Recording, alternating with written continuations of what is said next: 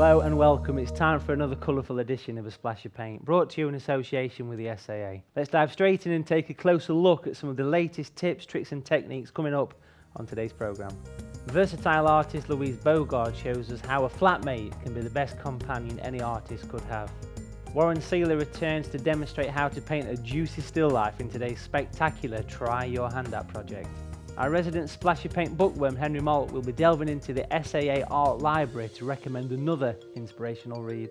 And Keith Pennick will be sharing some of his simple tips and techniques to help break down all the individual elements needed to paint your own watercolour masterpiece.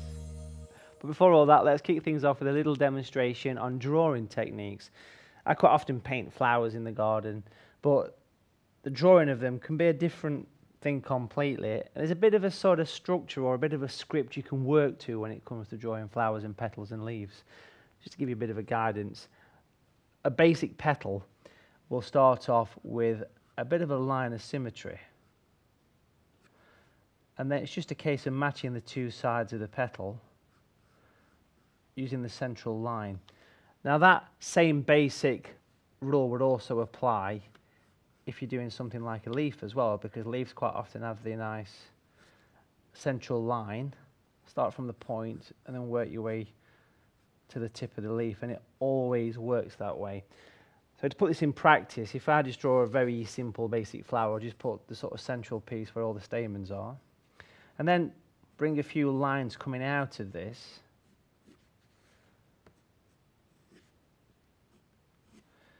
These are the central lines, the lines of symmetry, and then we can connect the actual petals. It looks a bit like a spider at that point. Always make it wider at the top and then make it pointy at the top there, and just match the two sides, and it really makes painting flowers so much easier, as you can see by this. Lots of flowers have the standard kind of petals. Obviously if you're doing something like a rose, it's a totally different thing whatsoever, but for lots of standard flowers it's pretty similar. Use the central line as a point to draw them in, and of course the short ones at the back as well. If you put the stem coming down from this, from the centre, work from the centre, start off with a line and then just make it wider. As far as the leaves are concerned, if there was some leaves coming off this, for example, do the same thing, put the lines on to start with. You quite often get a leaf that's bent over as well. These can look really effective in a picture. If I do that just to one side to show you this, it's a similar idea, but put a bit of a drop on it, a bit of a kink on it, and then we go up to the top on that one, and then go down the opposite side, and you can see how it's given that crease. The same basic idea, put the direction, put the line coming up, and then go underneath, and it works really well in any picture like this.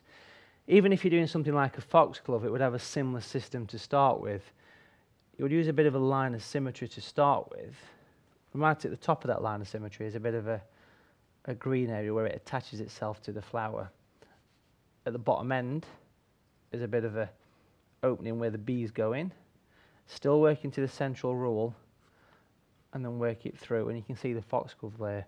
So hopefully you can see how useful that central line is for sketching leaves and petals. So there you have it, folks, a nice little exercise for you to try. Why not show us how you get on by uploading examples of your work to the community section on the SAA website. Simply visit saa.co.uk for details. Right, folks, time to cross over to that side of the studio and join versatile artist Louise Bougourd, who's going to show us one of the best companions any artist could have. Today I'm going to show you how I would use an SAA's flatmate. I've got a beach scene that I've started, and I want to now do a little bit of extra work using the flatmate into some of the rocks. I've got a dark paint or pigment mixed up, which is French ultramarine and burnt umber, and because this has got such a gorgeous flat edge, you can really get some shapes into your rocks very, very effectively. Now I've painted these with yellow ochre, and what I want to do is use the side of that brush, the end and the side, to create chunky big rocks right up to the edge. Leave a little bit of the white area to give a different, shade difference between the rocks before and after them. Get some in there, really dark. I'm going to clean the brush and pick up a little bit of just some blue, French ultramarine.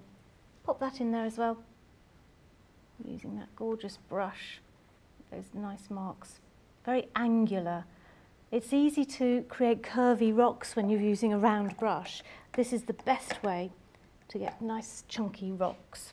I'm also going to do some lines in the sea. You can get some very interesting straight marks. If I show you on the tape, just some very easy straight marks. Because it's got this gorgeous flat edge, you don't have to try too hard. So the ripples in the water, I've saved some white areas, but I want to accentuate those, so I'm going to pop some little marks underneath using the flat brush, dotted around here and there. So you're accentuating the ripples and the fact that the sea is coming in. Let's clean that out. Pick up a tiny, tiny touch of purple and go in with that as well. Helps to show those waves really coming in. Blend that out a little bit. You can see how easy it is to use this brush. Very, very effective. Pulling that colour down, moving it around. I'll just have one or two more of those coming into the shoreline. Dotted around. Blend them out with some clean water. Very effective. Another nice way of using this brush, because it's got such a flat edge, is you can actually flick really effectively with it, and I'm an absolute fan of flicking. So let's pick up the tiniest little bit of dark. Going to get rather dirty now.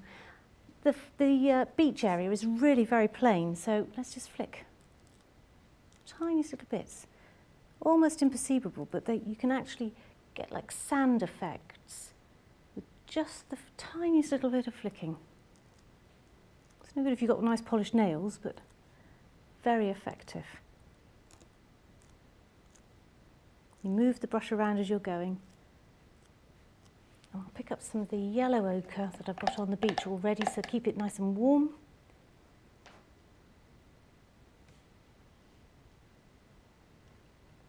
So that we've got a mixture of dark marks and lighter marks.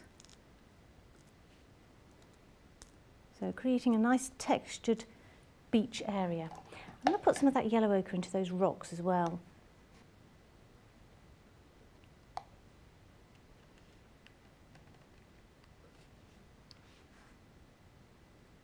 Again, because this brush is almost like you're drawing with it, because it's such a lovely straight edge. You've got a lot of control with it. A little bit more flicking, because I just love it. And that's how I would use one of these gorgeous little SAA flatmates. Do make sure you treat yourself to one. They're great. See you soon. Thanks, Louise. It really is a great brush, essential to have in your collection. And remember, for full details and great savings on any of the materials featured in today's programme, visit saa.co.uk. Well, folks, time for a quick break now, but join us when we return with today's Try Your Hand At project with SAA professional artist Warren Sealey, who will be demonstrating how to use oils to paint a stunning still life. See you very soon.